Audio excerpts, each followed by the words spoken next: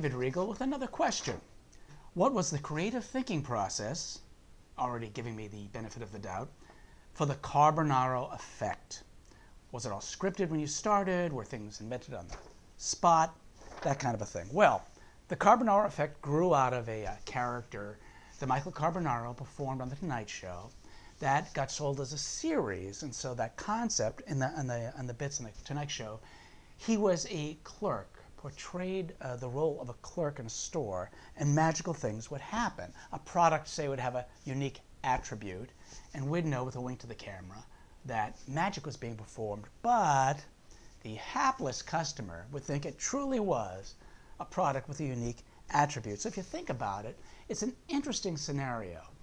And this scenario existed before my involvement.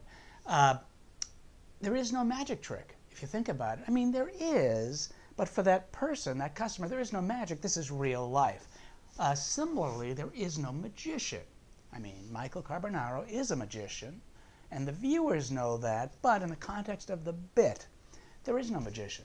There's a clerk or a storekeeper or what have you. Well, that idea got expanded into the series, and we did over 100 episodes, and it got expanded in every way. Sometimes we did larger pieces, not sometimes, once an episode. We did a larger piece with a bigger physical scope, and the rest of the show was populated by these smaller bits that would take place wherever we could secure a location. It wasn't always just, a shopkeeper. Sometimes he was a co-worker.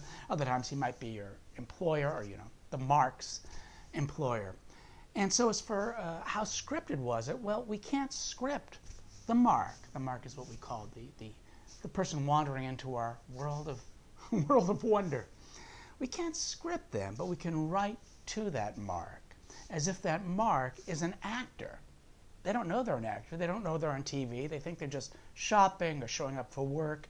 But in pre-production of this show, not only was everything, written out as an idea, they actually had to get approved by network and the production company.